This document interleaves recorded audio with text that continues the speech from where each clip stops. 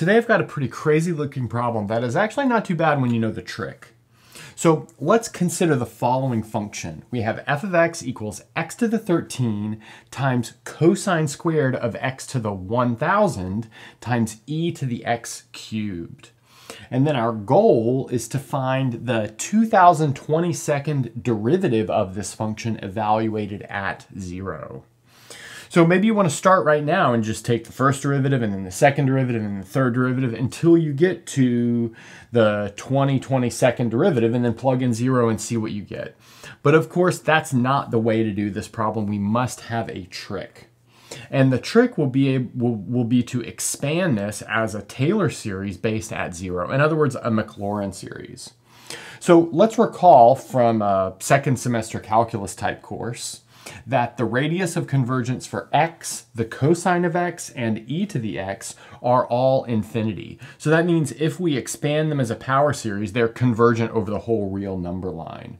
Furthermore, our function f is built from these three functions. That means the radius of convergence for our function is also infinity. So what we'll do is expand our function about 0. So let's recall that that expansion looks like this. We've got f of x equals, the sum as n goes from 0 up to infinity of the nth derivative of f evaluated at 0 over n factorial times x to the n. And this equality holds for all x in the real numbers because we've got this radius of convergence of infinity. Okay, so now we can recast this goal right here as just finding a certain coefficient of this power series. So notice that the 2022nd derivative of our function evaluated at 0 is exactly equal to 2022 factorial times the coefficient of x to the 2022 of our function f of x. Where when I'm writing this function f of x right here, what I'm really doing is viewing it as its power series expansion. So this is the sum as n goes from 0 to infinity of that nth derivative evaluated at 0 over n factorial x to the n. Great. So that really motivates the following intermediate goal, and that will be to find the coefficient of x to the 2022 of our sum as n goes from 0 to infinity of this power series expansion. So I'll just write that out. But that might seem like a lot of work too, but luckily these three functions have well-known power series expansion. In fact, like this x to the 13 is just itself. So let's use those well-known power series expansions. So I'll just say note that f of x equals x to the 13 times 1 minus x to the 2000 over 2 factorial plus x to the 4000 over 4 factorial minus ... squared. So that's the first couple of terms of our cosine expansion. So I'll just say this is cosine squared x to the 1000. But since we're trying to extract the coefficient of x to the 2022, we actually don't need anything past this x to the 2000 because that gives us too large of a power of x. Okay, then we need our exponential part. So this will be 1 plus x cubed plus x to the 6 over 2 factorial plus ... Great. But now I'll square this out, but only keep the stuff that I need.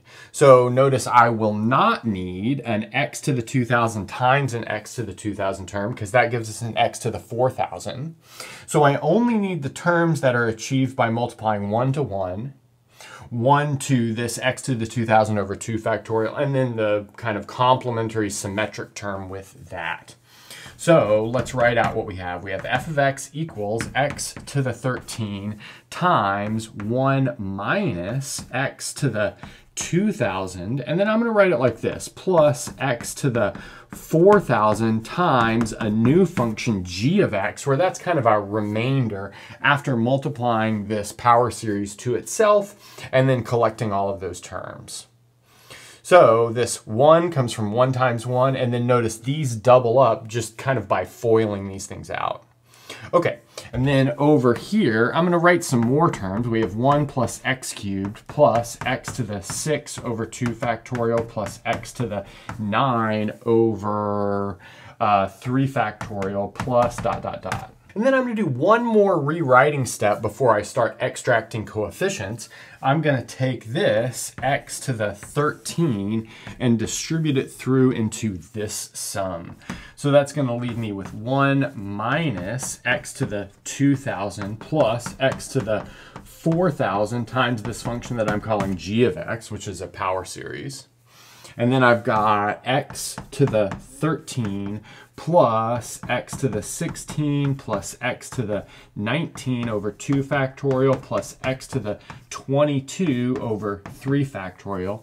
That's kind of nice that we have x to the 22 there. Plus on and on and on. But I guess I'd like to point out that there is no appearance of x to the 2022.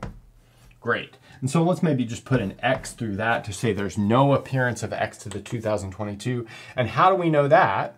Well, that's because x to the 2022 is divisible by 3. That means there is an appearance of x to the 2022 in this sum before we distribute the x to the 13 through. In fact, it looks like this, x to the 2022 over something like 674 factorial. 674 is 2022 divided by 3. But then when we multiply by 13, we end up getting things that are not divisible by 3 in the exponents. But since 2022 is divisible by 3, that means we do not achieve it. Okay, great. So now let's see how to achieve x to the 2022. Well, multiplying by 1 will not achieve x to the 2022 because it doesn't exist over here. Multiplying by x to the 2000 will, because we've got an x to the 22 term. So this is going to give us some terms at the beginning, and then we'll have minus x to the 2022 over 3 factorial, and then plus dot, dot, dot. And nothing else will matter because everything else will have an exponent larger than x to the 2022. So that means the coefficient of x to the 2022 from this expansion is exactly equal to minus 1 over 3 factorial. But that's not quite our final answer. Our final answer is 2022 factorial times this coefficient. And so in the end, what we have is minus 2022 factorial over 3 factorial. And that's such a large number that it's not really worth writing out. I think it has on the order of 5,000 digits. So if you like this video, please consider subscribing to the channel. And I've actually done another video on the channel where we find a very high order derivative of a function. Maybe you'd like to check that out. It should be on the screen right now. And that's a good place to stop.